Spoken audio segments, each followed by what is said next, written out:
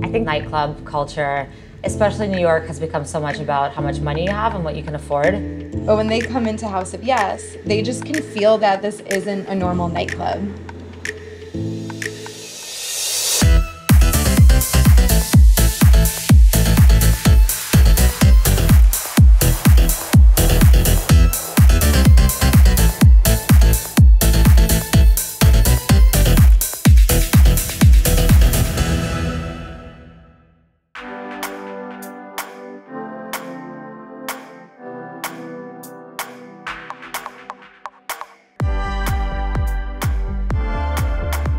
On any given night, you can come to House of Yes and you can find really cutting-edge performance from a variety of different artists, performers, and creators.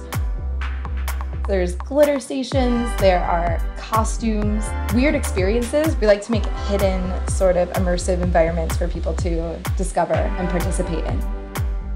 Our real goal and our real guiding light is reinventing nightlife and what it means to go out to a nightclub.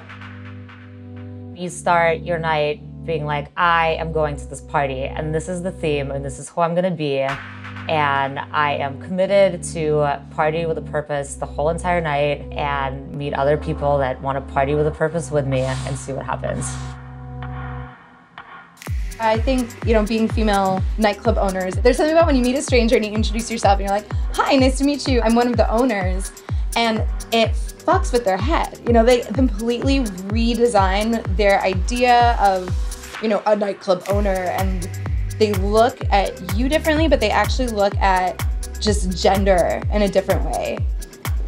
But I think once you know that there's some ladies behind the scenes, it kind of all makes sense too. I mean, half your room is women, like shouldn't you have sexy boys dancing along with sexy girls? And shouldn't the sexiness be in all different shapes and ages and colors and sizes?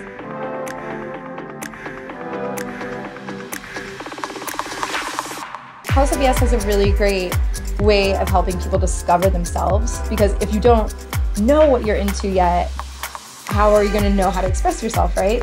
A lot of people come to us and are like, I found myself at House of Yes. I mean, it's important to be yourself because there's nobody else like you. What else are you going to be?